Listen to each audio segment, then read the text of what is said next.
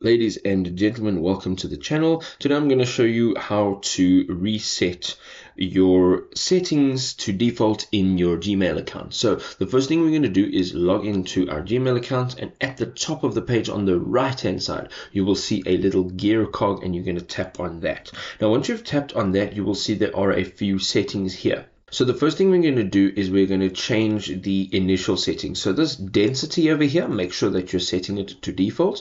If you have more than one theme, you're going to set it back to default. Inbox type as well, you're going to make sure that you've clicked default. And then the reading pane, you're going to make sure that it says no split. Those are the default settings over there. The next thing you want to do is go and tap on see all settings. Now up here in general, we're going to make sure that our Gmail display language is in your default language. So in my case, it's English, UK. And here, your default country code, you're going to make sure that that is your default country code. And then you're going to scroll down over here, and you are going to just make sure that you are saving your changes. So right over here at the bottom, it says save changes. You're going to go ahead and tap on that.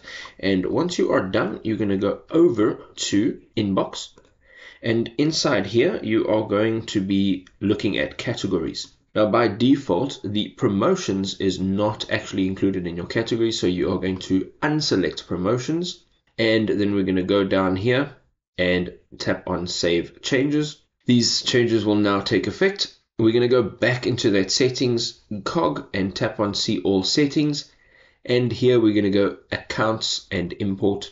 And here you are going to make sure that you are tapping over on the grant access to your account. You're going to leave this mark conversation as read when opened by others.